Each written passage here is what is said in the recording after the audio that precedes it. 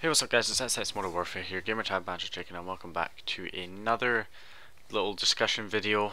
Might do a few more of these, depends. Let me know in the comment section if you want me to do more of these and what you want the next subject to be about. But in this subject, again, stuff that I get asked on Skype and things like that in comments, is what's better between online files like stealth service files and offline files. So the difference between stealth servers and offline files for getting on Xbox Live with your JTAG. I've experienced both of them. I used to be on the Sawyer files a while ago. I've been on many different servers as well. So yeah, they both, I wouldn't really say one is particularly better than the other. They've both got advantages, they both have disadvantages, but yeah, I don't know, they're just different. Some things, yeah, it really depends. I can't say one is definitely better than the other. You just have to decide for yourself which one you prefer. But in this video I'm going to give you the advantages of offline files, the advantages of server files, and yeah, you can make your mind up from there, I guess. So starting off with offline files, there's only really two big advantages I can really gather from offline files. One is that they are faster than servers, obviously, because with offline files, all the files are client-sided. They're all on your Xbox, so you can just directly connect to Xbox Live, and yeah, that's it. It's much faster than a stealth service. You know, some private servers are pretty fast because, you know, they've not got hordes of people all on the one server. Xbox Live stealth was really slow. Not sure if it's still slow now, but you know, back when they were the only stealth service available, Xbox Live Stealth, it was really slow because everybody was on that one server, and yeah, it was just, and because it was a US based server, so people in other countries like the UK, where I live, is, you know, again, ping is going to be higher, and it's going to be a slow connection. It would take forever just to sign me into my account when I was on Xbox Live Stealth, all those quite a long time ago.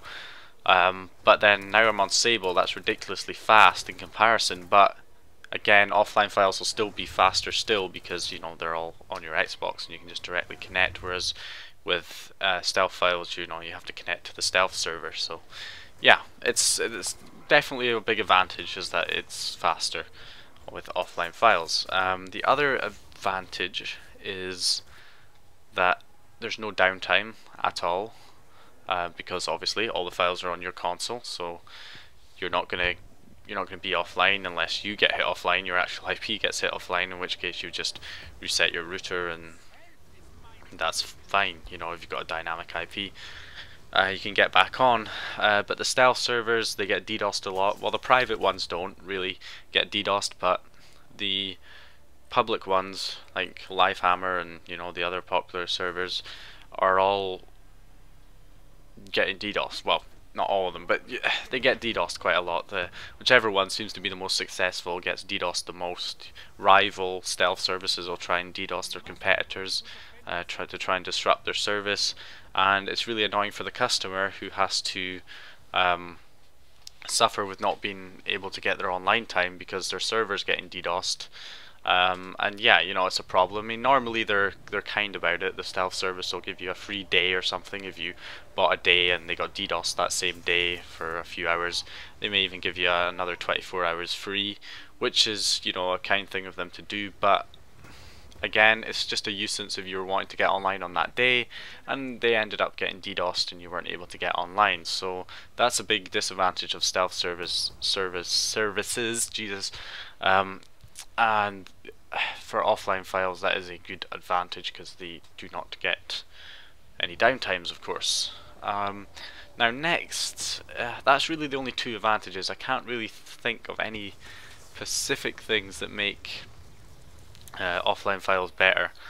In terms of stealth services, their advantages, now I know a lot of people might say, oh well, offline files don't have XOSC spoofing or they don't have gold spoofing.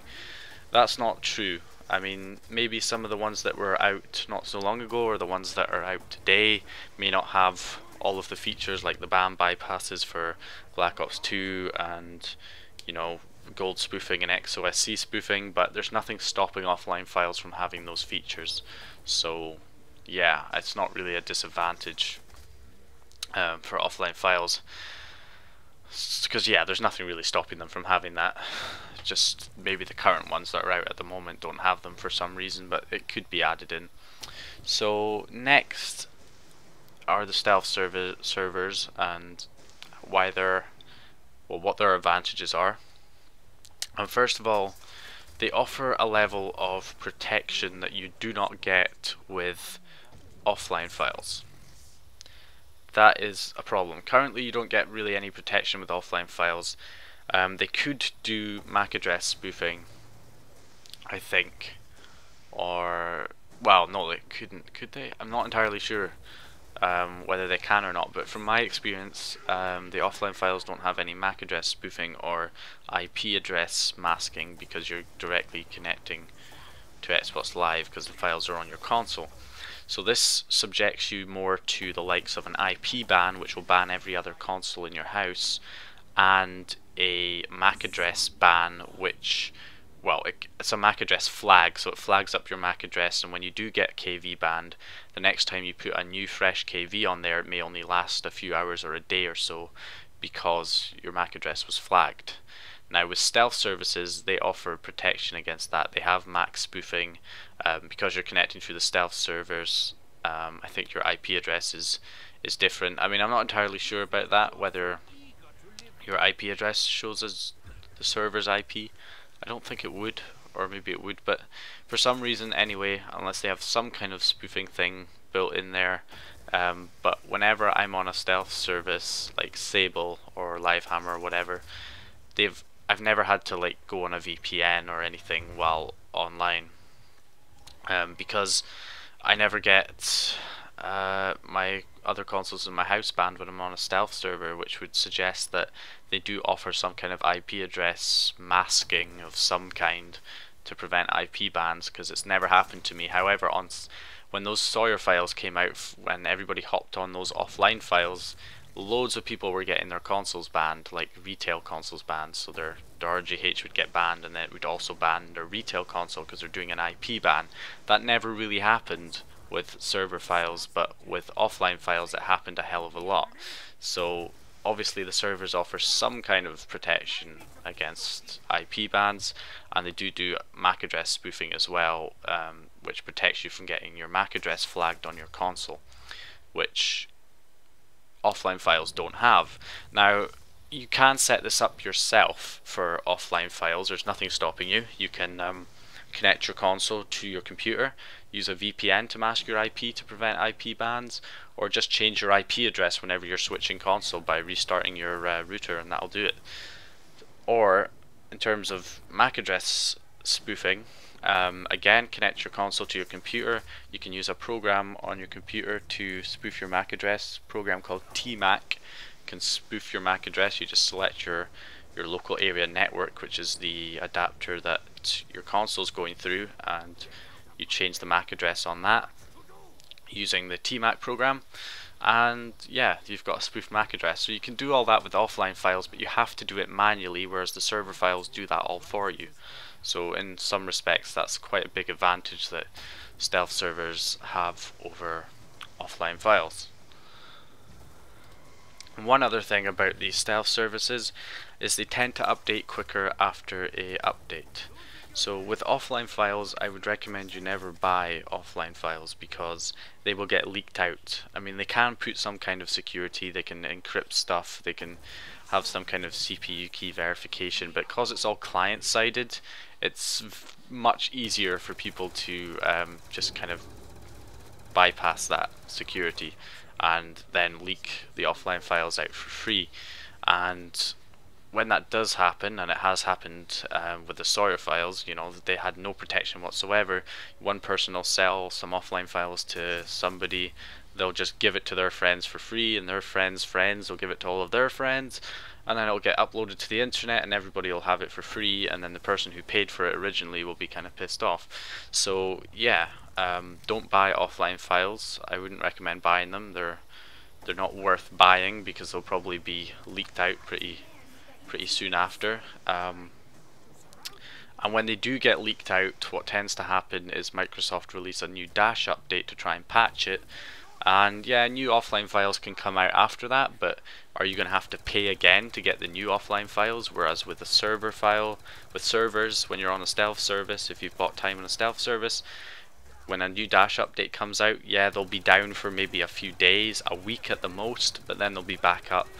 And yeah, you'll still, if you've bought like a month, and you were using 1 week of that time, and then there was a Dash update and it was offline for a few days, then you'd still have your time when the server updates for the new Dash kernel and you can get back online. With offline files, you can't do that, because when the offline files get patched, if you're paying for them, when they get patched, that's it. You're just going to have to buy new offline files again, so you're paying for them again on the next Dash update. So yeah, you know, like I say, they both have advantages, they both have disadvantages. Let me know in the comments which one you prefer. Currently I'm on Xbox Live Sable, which is a server, but I have been on offline files and I found the offline files just fine. Had no real problems with them. Only thing was, of course, I had to make sure my IP address was different for my retail and my RGH when I was on offline files. I had to make sure I was spoofing my MAC address so my KVs lasted on offline files. But yeah, they're both good and they both have their own advantages and they both have disadvantages. So thank you all for watching. Be sure to subscribe if you haven't subscribed already, like the video if you liked it, comment if you have any questions, and let me know what you want the next discussion to be about. So thank you for watching, and I'll see you guys next time.